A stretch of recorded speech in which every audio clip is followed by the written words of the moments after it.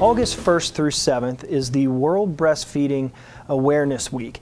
And in honor of that, we're gonna talk about some of the benefits, both health and non-health benefits of breastfeeding. And here to talk to us today about that from the Florida Department of Health is Rose Baptiste. Rose, thanks so much for coming on. You're welcome. And we've also got Kathleen Oliver. She is nutrition education with the WIC program. As well as Rose, you're with the WIC program as well, aren't you? Yes, I'm a peer counselor. Excellent. Well, ladies, thanks for coming on today.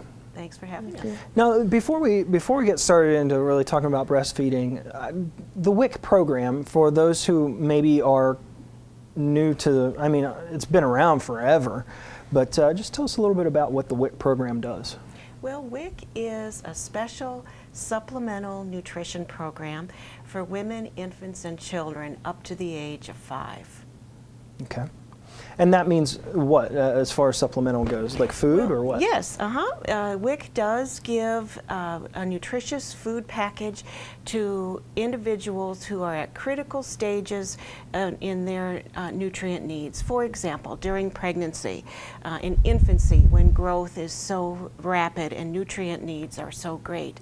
And the food package consists of healthy foods. For example, for the exclusively breastfeeding mother, we offer canned fish, eggs, whole grains, milk, cheese, juice, cereal, and $1 value to use for fruits and vegetables. Wow. So they're good, healthy foods. So depending on where you're at in your childhood's development may depend on what kind of supplements or vouchers that you may get through the WIC program.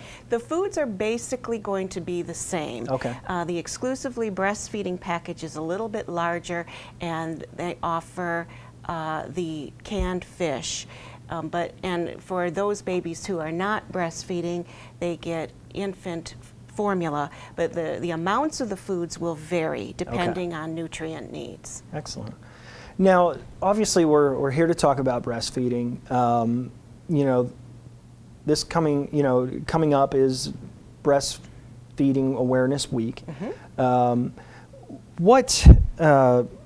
I mean, every year they kind of come up with a theme or whatever. What is this year's theme? This year's theme is breastfeeding, a winning goal for life.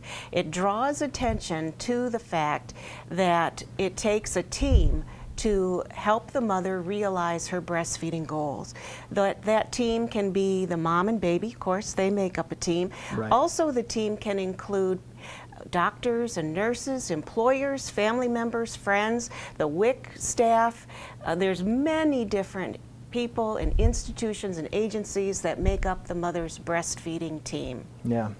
Now, why is breastfeeding important to women of Polk County? I mean, like, what is it that makes it so special?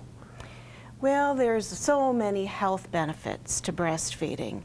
And it helps with school readiness. We know, studies show that mothers who breastfeed their babies are much more likely to talk to their babies, to handle their babies, and it affects the long-term welfare of the child, it affects the mother, and in the long run, the community. Absolutely. Now, I've heard that you know, sometimes that breastfeeding can also reduce certain health effects or whatever. Is that? Developmental benefits. They're smarter. Breastfed babies are held more, talked to more, and picked up more often, which helps with brain development and school readiness. Now, here in Polk County, you said you wanted to raise awareness, raise participation. What are some of the goals that you have for the county? Well, there are international and national breastfeeding goals established by health institutions like the American Academy of Pediatrics, the Centers for Disease Control, the World Health Organization. What we would like to see here in Polk County is for the individual breastfeeding goals to reflect those international and national goals, and that is exclusively breastfeed for at least 6 months with continued breastfeeding for at least 1 year. That may be our goal, but that's not necessarily every woman's goal. goal. Right. So ultimately, what we try to do in WIC is to help each woman realize her own individual goal and form her own breastfeeding team. Right. Well, now, obviously, that's got to be a huge task because, you know, women are having babies all the time. You know, we've got a large population of babies in Polk County. How do you keep up with the demand to develop these specialized plans for each mother? Well, we have peer counselors, for example, that work with each individual mother. We also train our entire staff in breastfeeding, from the clerical staff on up. Even our administrative staff gets trained in breastfeeding. So when a woman comes into the WIC office, she is met by a team of individuals that are trained to help her meet her goal. Okay. Now, you had mentioned that, you know, obviously there's national and also state level goals. What does the Florida Department of Health, how are they involved with Polk County here in the breastfeeding effort? Well, the Florida Department of Health in Polk County supports the goals that are set by those respected institutions, which is, again, the exclusive breastfeeding for 6 months with continued breastfeeding beyond 1 year. Through the WIC program, the mother is able to get individual help if that's what she needs, or we also serve women through group classes. We even have phone follow-up that's available. And with the foods on the WIC package, the mother gets a lot of help. One thing that is unique to the Florida Department of Health here in Polk County is that we have a Bring Your Baby to Work policy.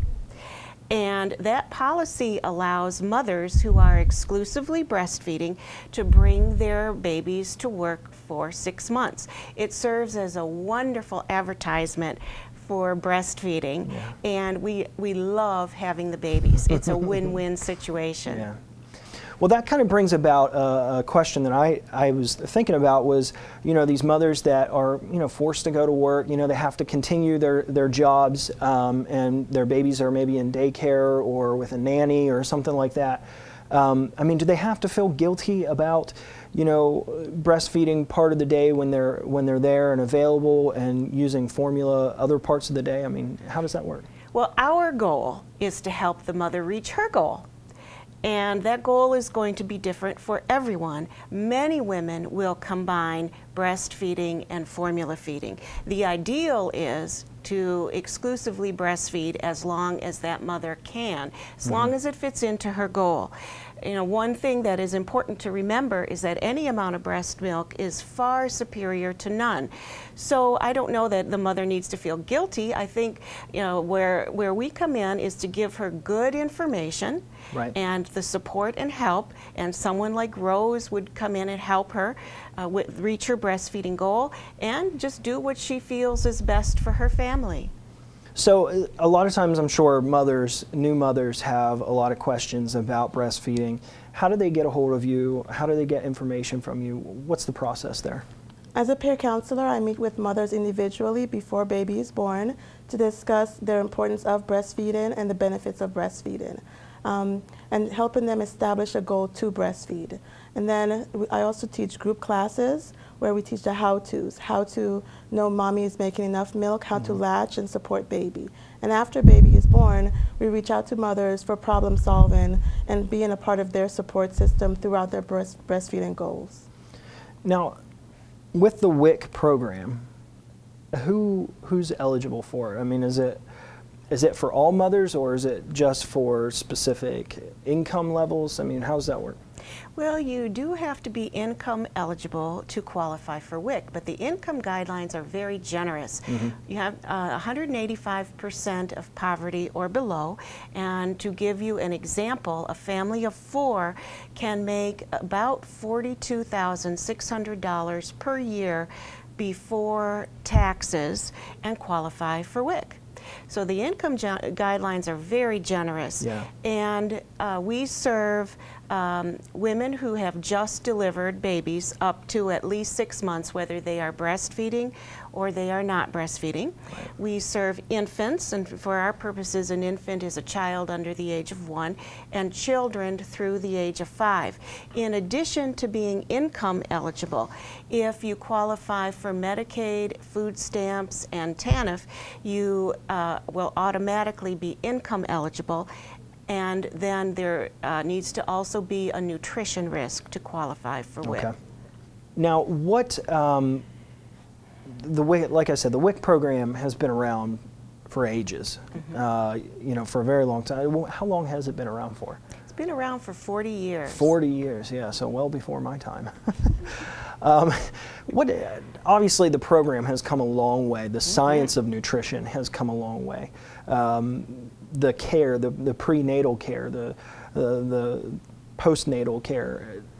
What's new with WIC? I mean, there's a lot of new stuff going on. There is a lot of new stuff, and we are excited that starting in January of this year, WIC changed from a voucher system with paper vouchers to an EBT, an electronic benefits transfer system. Sense. Yeah. And it's easy and painless now to come to WIC and to get your benefits. That's great. Yeah, I remember growing up, and my mom had to go to the WIC station or the WIC office, which was 30 miles away, and it became a real task for my family to get their cheese and their milk and whatever else. But that's really great that now you don't have to.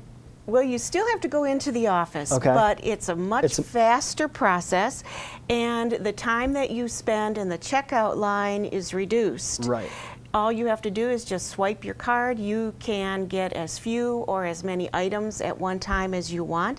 And the vendors also love it. For them, it reduces their processing costs by about 90%. Yeah, sure. So the client likes it and the vendor likes it also. Now, with the new changes, making it more, much more simple, the new science behind everything and nutrition values and all that stuff, all of this seems to be very simple. What about the enrollment process? I mean, because, Rose, you had mentioned you meet with them prenatal. You meet with them before the birth of the child. When do you do the enrollment process? What's it like? The enrollment process is streamlined and easier since we've gone to the electronic system. The best thing for someone to do is to call a WIC office and set up an appointment. Our clinics have Saturday hours in many cases. Some of the clinics open before 8 o'clock in the morning, so for those clients who have to get to the job, we make it simple. And there are clinics all over Polk and Hardy County. We have a clinic in Auburndale, Winter Haven, 2 in Lakeland, Fort Meade, Bartow, Lake Wales, Haines City, and Wauchula. So no matter where you're at, you're just a short drive away from You're just one a of the short clinics. drive away. That's excellent. Very good. Well, ladies, this has been an interesting conversation for me because a lot of this stuff I know nothing about, and so you have enlightened me about the importance of breastfeeding and how it affects the children. Thank you so much for coming on. You're welcome. Thank you for having us. That's the WIC program. What a great way to safeguard the health of Polk County.